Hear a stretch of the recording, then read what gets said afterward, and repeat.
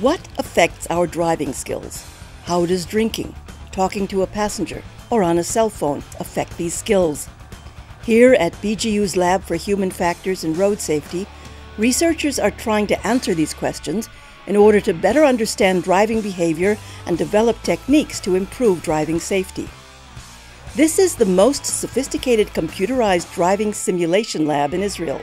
Now what we see here is that we actually see what's ever going on with the driver from his face, what he's doing during the drive, controlling the steering and other things if we ask him to, the physiological state of the driver. The lab draws on the research at BGU, exploring the impact on human behavior on road accidents. One of the things we do is we compare the behavior of different age groups or people with different levels of experience.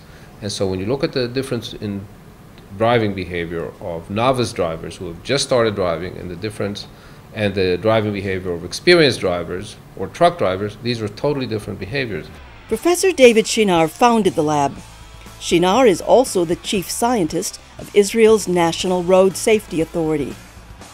One of the problems that young drivers have is that they are basically unaware of risks of the road. They don't see potential risks. Experienced drivers do, and so we create situations that have inherent risks in them, and we try to train drivers to be cued to these. In addition, we get physiological recordings of the driver's stress level, so we can see if some situations are more stressful than others. We can also measure alertness physiologically, and we also check drivers' subjective responses to the situation. Ow! Luckily, this was only a simulation. What we hope to achieve is to get the driver as much as feeling as he is driving his own car.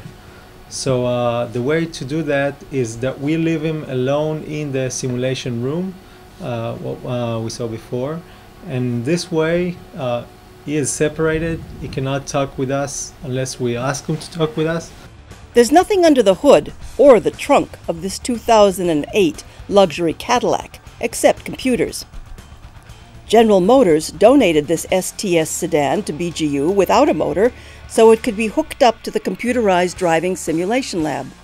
GM and other companies also use the lab to evaluate new electronic systems like alerting or warning devices. So now a driver will be driving something like an F-16 cockpit with all these alerts and sounds, and the question, how do you manage all that information? This simulator lab is supported by a multidisciplinary team of professionals interested in driving behavior and driving safety. A team that's among the top 10 in the world. Electrical, mechanical, and industrial engineers, physiologists, and even psychologists all work here together, bringing their expertise to collect and analyze different safety-related data. So how do you get a Cadillac through the door of a university lab? With ingenuity, tenacity, and lots of manpower.